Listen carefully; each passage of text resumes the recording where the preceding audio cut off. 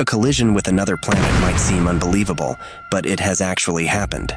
About 4.5 billion years ago, a young planet drifted into Earth's orbit, and the two collided at a speed of over 25,000 miles per hour, 12 times faster than a bullet. The smaller planet was destroyed, while Earth barely survived. The impact was so violent that it's hard to imagine, two planets crashing into each other and merging into a molten mass. The surface of the Earth became completely liquefied, resembling the floor of an active volcano, with solid rock and lava bursting all around. For a short time, Earth had an atmosphere made of molten rock, turning the planet into a vision of hell. Debris from the collision, moving at the same incredible speed, began to orbit Earth. Eventually, gravity pulled this debris together, forming what we now know as the Moon.